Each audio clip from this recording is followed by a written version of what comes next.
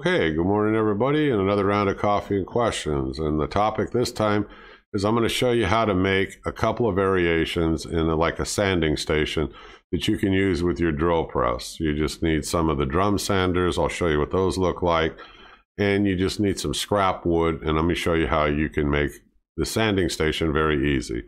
So no long intros, let's get right after it, and let me show you some of the pictures I found, and I'll show you the one that I made, but there's a couple variations like I said. There we go. Okay, this is a picture I took off of the web. This is Colin Cadet, I think his name is. He has his own YouTube channel. I just took a still photo of a very simple sanding jig that he made. He used some plywood, some 2x2s, you could even use 2x4s. He used a hole saw, he drilled a hole through it. That way that drum sander that you see on the drill press, I mean, he can bring that down into that hole and lock it in place. And then using clamps, he can clamp that jig to the drill press table. And then he's got himself a little sanding jig there.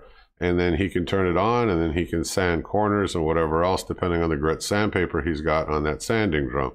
Very clever idea. And I was going to make one like this. And then I saw something that I wanted to tweak it a little bit.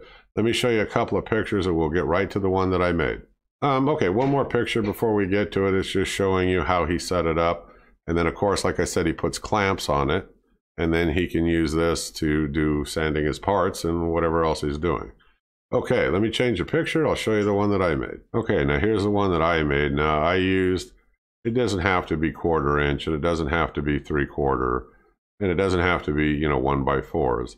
I just had some 1x pine laying around, and I went ahead and I created this box. I just drilled holes and used some drywall screws, and I tightened it up using a little bit of glue, and I set it on top of a piece of plywood. I believe it was 1/2 inch, and I believe I used 1/2 inch for the top, and then I used the hole saw to cut both those holes, one for the dust port and one for the top.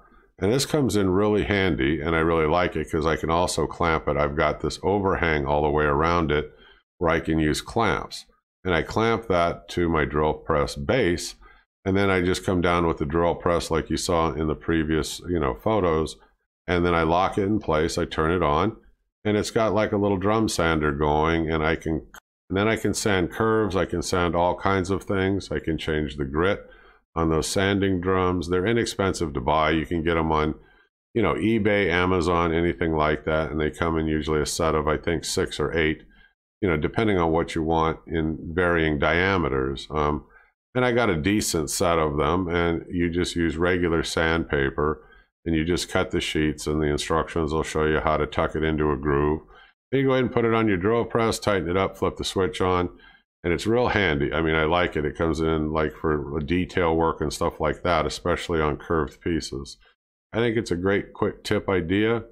Like I said, the one that Colin has, I mean, that's even easier to make. I mean, this one's a little bit more elaborate. I liked it because I can hook my shop vac up right to that dust port, turn it on, and it keeps everything super clean. If you're not worried about that, of course, you can just make it like, Colin did, just out of a couple of 2x4s and a sheet of plywood, and just clamp it down.